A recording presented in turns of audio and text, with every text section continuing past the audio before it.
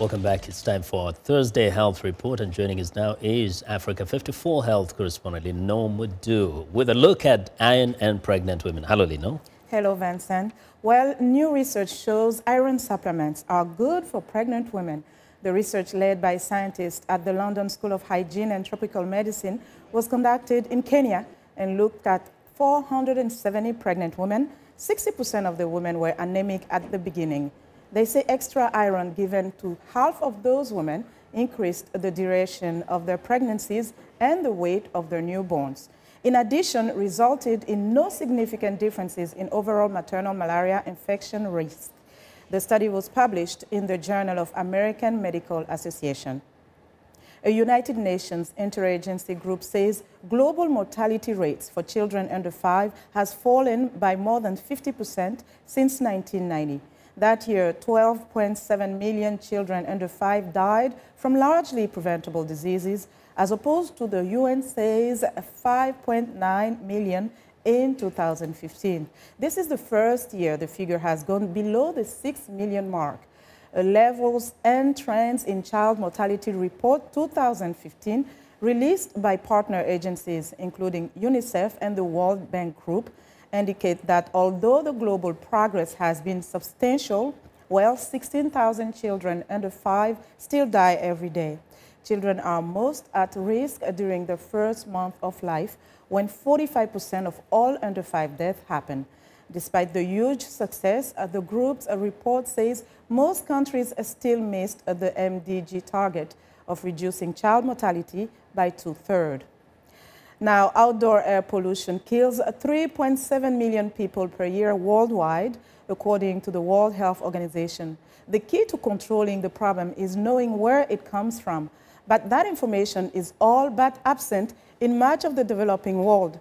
So the United Nations Environment Programme is launching a low-cost tool to help officials keep watch over the air in their cities. VOA's Steve Baragona has more from Nairobi, Kenya. Tabitha Wangeshi suffers from asthma, but with the little money she makes selling charcoal, she can't always afford the medicine to treat it. My chest is always blocked, like my ribs are dried up. From there I start breathing heavily. I run out of oxygen, then I start breathing heavily. Across town at Kenyatta National Hospital, Dr. Ndambuki Mboloi says there is one factor causing breathing problems all over Nairobi. Air pollution is a big problem within the city. The city's dirty vehicles and notorious traffic are the leading source of dangerous gases and particles in the air.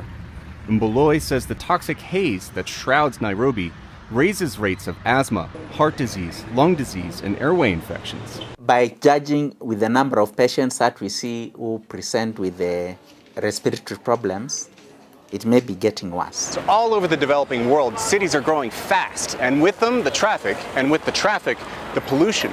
And we know it's bad, but we don't know how bad it is because no one's been checking. Experts say there is very little data on air pollution and its consequences in the cities of Africa, or much of the developing world.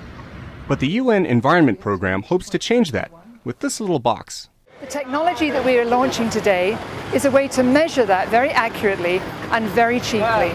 These little boxes measure all the major air pollutants for about 100 times less than the typical monitor. McGlade says cities can build an effective network of monitors at a price they can afford. And they're able then to do the apportionment to find out the source of the pollution and then act on that. So policies can target a city's biggest problems, whether it's burning trash or industrial pollution or emissions from dirty vehicles. And the world's rapidly growing cities can have the information they need to control pollution that each year kills millions and harms millions more. Steve Baragona, VOA News, Nairobi. And that's our Africa 54 Health Report for today. Vincent? Well, Linord, thanks a lot. Be sure to watch Linord Moudou every Tuesday and Thursday for the latest health news in Africa right here on Africa 54.